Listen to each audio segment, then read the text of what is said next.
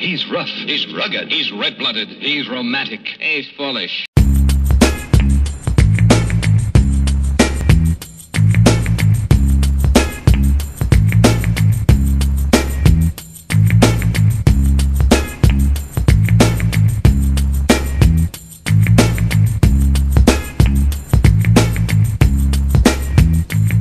Woke up at 7:30 early in the morning last week. Sun shining in my face, I wiped away the sleep from my eyes. Rubbed up beginning, oh shit, what do you know? Two guys standing with guns at my bedroom window. I played it cool, keep the tools they carried in their hand. 2 357 Magnums, one on the bedstand. I had my piece under the pillow, cause that's just how I do.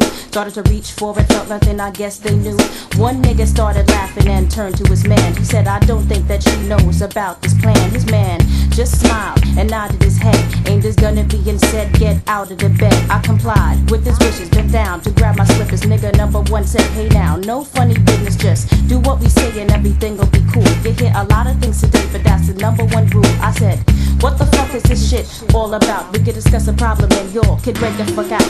Nigga number one said that we not able to do, but there's a tape deck on your table with a message for you. It said, follow niggas 1 and 2's instructions carefully. A fucked up things will happen if you dare to be a heroine. These orders come straight from the president of the American people. Then the tape just stopped. I looked at my watch. Niggas 1 and 2 had their guns up cocked and said it's time to go. Grab your things and get ready.